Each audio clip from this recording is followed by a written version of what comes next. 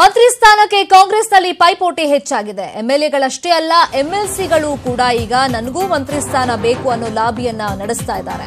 ಕಾಂಗ್ರೆಸ್ ನಾಯಕರಿಗೆ ಇದೀಗ ಹೊಸ ತಲೆನೋವು ಶುರುವಾಗಿದೆ. ಇಷ್ಟು ದಿನ ಮಂತ್ರಿ ಸ್ಥಾನಕ್ಕೆ ಎಂಎಲ್ಎಗಳು ಸಾಕಷ್ಟು ಪೈಪೋಟಿಯನ್ನ ನಡೆಸ್ತಾ ಇದ್ರು. ಇನ್ನೇನು ಸಂಪುಟ ವಿಸ್ತರಣೆ ಆಗುತ್ತೆ ಅಂತ ಗೊತ್ತಾದ ತಕ್ಷಣ ಲಾಬಿ ಜೋರಾಗೇ ಇದೆ. ಇದ್ರ ಮಧ್ಯದಲ್ಲಿ ಕಾಂಗ್ರೆಸ್ ನಾಯಕರಿಗೆ ಹೊಸ ತಲೆನೋವು ಯಾವುದು ಅಂದ್ರೆ ಎಂಎಲ್ಸಿಗಳು ಕೂಡ ನಮಗೂ ಸಚಿವ ಸ್ಥಾನ ಬೇಕು ಅಂತ ಲಾಬಿಯನ್ನ ಮಾಡ್ತಾ ಇರೋದು.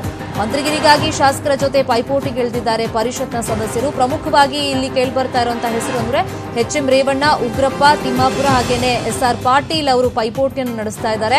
10ಕ್ಕೂ ಹೆಚ್ಚು ಪರಿಷತ್ನ ಸದಸ್ಯರು ಈಗ ನಾವು ಪಕ್ಷಕ್ಕಾಗಿ ದುಡಿದಿದ್ದೀವಿ, ನಮಗೊಂದು ಅವಕಾಶ ಕೊಡಿ, ಮುಂದಿನ ಲೋಕಸಭಾ ಚುನಾವಣೆಯಲ್ಲಿ ಅಭ್ಯರ್ಥಿಗಳ ಪರವಾಗಿ ನಾವು ಕೆಲಸ ಮಾಡ್ತೀವಿ ಅಂತ ಡಿಮ್ಯಾಂಡ್ ಅನ್ನ ಇಡ್ತಾ ಇದ್ದಾರೆ.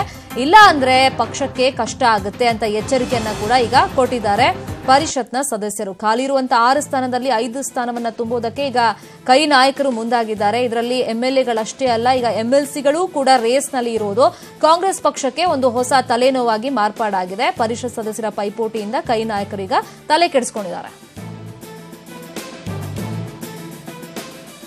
ಈ ಬಗ್ಗೆ ಮತ್ತಷ್ಟು ಇನ್ಫಾರ್ಮೇಶನ್ ಕೊಡ್ತಾರೆ. ಫೋನ್ ಸಂಪರ್ಕದಲ್ಲಿ ಜಾಯ್ನ್ ಆಗಿರುವಂತಹ ನಮ್ಮ ರಿಪೋರ್ಟರ್ ಕೃಷ್ಣ, ಬರೀ ಎಂಎಲ್ಎಗಳಲ್ಲ, ಎಂಎಲ್ಸಿಗಳು ಕೂಡ ಈಗ ಸಚಿವ ಸ್ಥಾನಕ್ಕಾಗಿ ರೇಸ್ ನಲ್ಲಿ ಇರೋದು ಒಂದು ರೀತಿ ಹೊಸ ತಲೆನೋವೆ ಕಾಂಗ್ರೆಸ್ ಪಕ್ಷಕ್ಕೆ. ಸೊ ಯಾರೆಲ್ಲ ಈಗ ರೇಸ್ ಅಲ್ಲಿ ಇದ್ದಾರೆ ಪರಿಷತ್ ಸದಸ್ಯರು?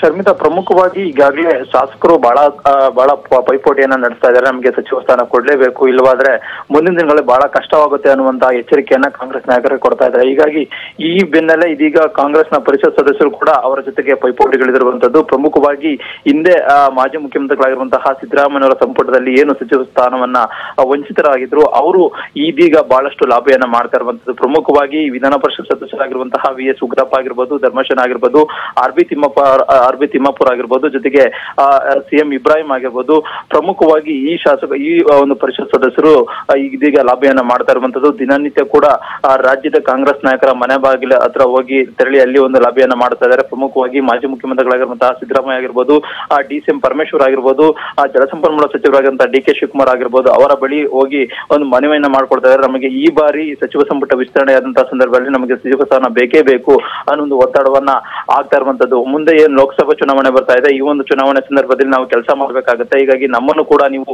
ವಿಶ್ವಾಸಕ್ಕೆ ತೆಗೆದುಕೊಂಡು ಹೋಗ್ಬೇಕು. ಹೀಗಾಗಿ ನಮಗೆ ಕೂಡ ಒಂದು ಸ್ಥಾನ ಕೊಡಬೇಕು, ಇಲ್ವಾ ಅದರಲ್ಲಿ ಮುಂದಿನ ದಿನಗಳಲ್ಲಿ ಬಹಳ ಕಷ್ಟ ಆಗುತ್ತೆ. ಮುಂದಿನ ದಿನಗಳಲ್ಲಿ ಲೋಕಸಭಾ ಚುನಾವಣೆ ಬರ್ತಾ ಇರೋ ಸಂದರ್ಭದಲ್ಲಿ ಅಭ್ಯರ್ಥಿಗಳ ಪರವಾಗಿ ಕೂಡ ನಾವು ಕೆಲಸ ಮಾಡೋದಕ್ಕೂ ಮುಂದಾಗೋದಿಲ್ಲ ಅನ್ನೋ ಒಂದು ಎಚ್ಚರಿಕೆಯನ್ನ ಕಾಂಗ್ರೆಸ್ ನಾಯಕರಿಗೆ ಕೊಡ್ತಾ ಇರುವಂತದ್ದು. ಹೀಗಾಗಿ ಇವರ ಆ ಒಂದು ಎಚ್ಚರಿಕೆ ರಾಜ್ಯ ಕಾಂಗ್ರೆಸ್ ನಾಯಕರಿಗೆ ಒಂದು ತಲೆನೋವಾಗಿ ಪರಿಣಮಿಸಿದೆ. ಈಗಾಗಲೇ ಕಾಂಗ್ರೆಸ್ನ ಶಾಸಕರು ಬಹಳಷ್ಟು ಮಂದಿ, ಸುಮಾರು 20-30ಕ್ಕೂ ಹೆಚ್ಚು ಜನ ಶಾಸಕರು ಒಂದು ಸಚಿವ ಸ್ಥಾನಕ್ಕಾಗಿ ಲಾಬಿಯನ್ನ ಮಾಡ್ತಾ ಇದ್ದಾರೆ. ಈ ಬೆನ್ನಲ್ಲೇ ಇದೀಗ ಪರಿಷತ್ ಸದಸ್ಯರು ಕೂಡ 10ಕ್ಕೂ ಹೆಚ್ಚು ಜನ ಪರಿಷತ್ ಸದಸ್ಯರು ಒಂದು ಲಾಬಿಯನ್ನ ಮಾಡ್ತಾ ಇರುವ ಹಿನ್ನೆಲೆಯಿಂದಾಗಿ ಕಾಂಗ್ರೆಸ್ನ ನಾಯಕರು ತುಂಬಾನೇ ತಲೆ ಕೆಡಿಸಿಕೊಂಡಿರುವಂತದ್ದು. ಹೀಗಾಗಿ ಈ ಒಂದು ಏನು ಸಚಿವ ಸಂಪುಟ ವಿಸ್ತರಣೆ ಯಾವ ರೀತಿಯಾದಂತಹ ಶಾಸಕರಿಗೆ ಕೊಡ್ಬೇಕಾ ಅಥವಾ ಪರಿಷತ್ ಸದಸ್ಯರಿಗೆ ಕೊಡ್ಬೇಕಾ ಅನ್ನೋ ಒಂದು ಚಿಂತನೆಯಲ್ಲಿ ಇದೀಗ ರಾಜ್ಯ ಕಾಂಗ್ರೆಸ್ ನಾಯಕರು ತೊಡಗಿರುವಂತದ್ದು. Sharmita Shetty. Okay, fine, thank you Krishna ತಮ್ಮೆಲ್ಲ ಇನ್ಫಾರ್ಮೇಶನ್ಗೆ.